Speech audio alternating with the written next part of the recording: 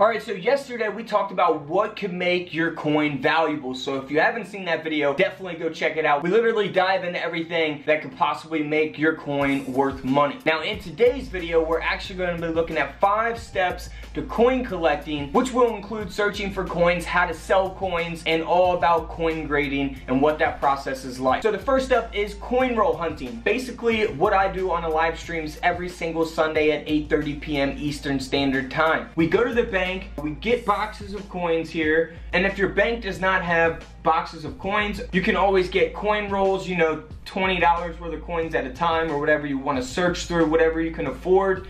And then if you want to get half dollars are tricky because a lot of banks don't have them all the time. So you got to go from bank to bank. Or you can do what I do. I just go to my bank and I tell them, hey, I would like, you know, this much in half dollars if you can order me 2 boxes of half dollars. And they say okay, and they order those, and then they call me once the coins have arrived at the bank to go pick those coins up. So then I can bring them back to my house and search through them on the live stream. Now, of course, when you're coin roll hunting, you're looking for silver coins, low mintage coins, coins that they didn't produce a lot of, and then you're looking for error coins, anything that could be of value. That's what you're searching for when you're coin roll hunting. Alright, so step number 2 of the 5th step. If you're not sure if you have an error coin, all you have to do before you sell it, before you go through all this process of coin grading and spending your money, you can join my channel, press the blue join button on my channel. It's $4.99 a month. I do receive $3.50 of it. YouTube takes the rest. And you can email me up to 10 coin pictures a month, and I will give you my feedback on those coins, whether or not I think they are error coins or whether I think you should get those coins graded. So feel free to do that. If that's not for you, I totally understand. It's just an option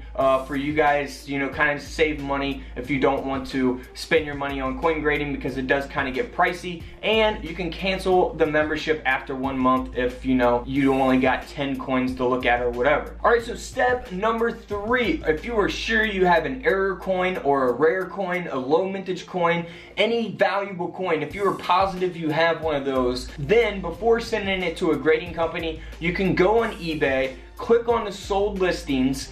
You can type in that coin, say it's a 1950D Jefferson nickel. You can type it in eBay, you can click on sold listings, and then you go to the most recent ended auctions. That way you can see like what these coins have actually been selling for, like within the last month or 2 months or whatever, and you can have an idea of whether or not you should get the coin graded, because, you know, if they're selling for hundreds of dollars or thousands of dollars, then it's probably worth it to get the coin graded, because once you know the grade of the coin, then you will have a better idea of the value of the coin. Again, the higher the grade, the more money it's probably going to sell for. Alright, step number 4.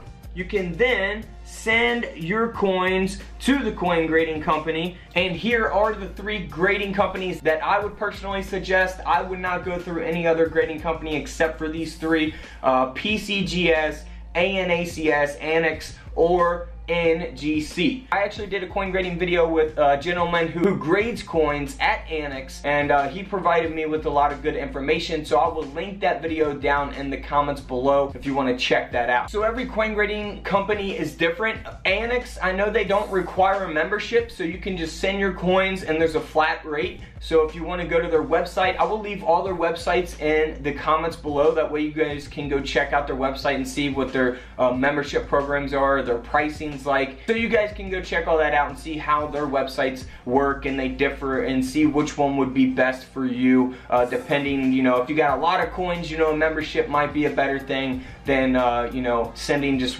you know, a few coins in at a time. So definitely go check out their websites. I will list them in the comments below and in the description below as well. Now, step number 5, the final step, you want to sell your coin. You went through the process, you figured out what you had, you got it graded, now you have the grade, so you have an idea of what these coins sell for. These are the places where you can sell these coins.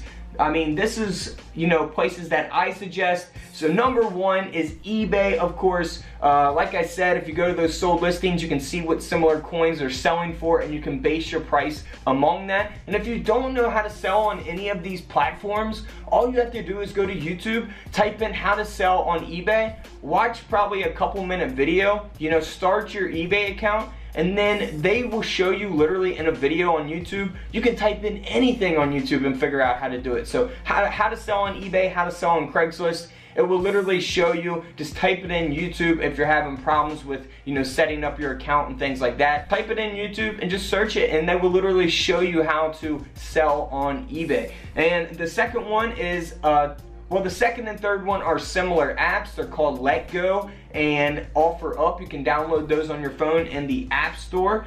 And then, of course, you got Facebook Marketplace and Craigslist.